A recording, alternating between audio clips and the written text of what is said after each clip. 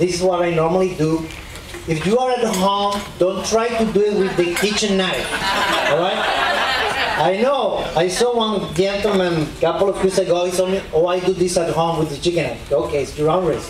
Now, you cannot do savor with any kind of bottle of champagne. Has to be méthode champenois or champagne region. Let's say you go to the supermarket and you buy $10 bottle of sparkling wine. Don't even try.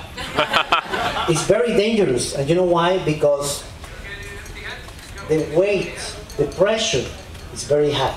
Even if it's a low quality of sparkling wine, you know, it's very high. And if you do it with any kind of bottle, it can explode and you can be injured.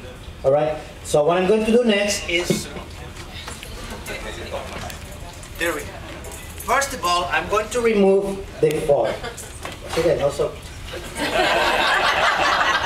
They love me, you know. Here we go. So I'm going to remove the foil. Okay.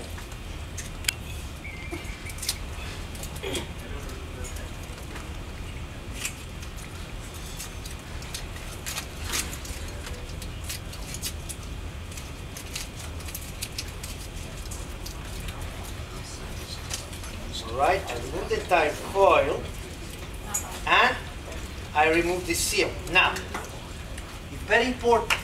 The champagne has to be very, very cold. How do I know that it's very, very cold? Because the corks remain. If the champagne will be not that very cold, already the cork will be not there anymore.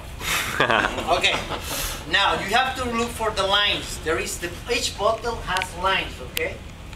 I don't have my glasses, but right. Here we go. No, it's fine. So I'm going to do it here in the back.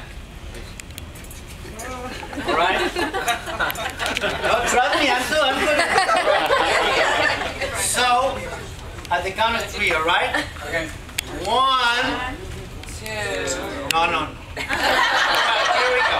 3. Okay, one more time. 1, 2.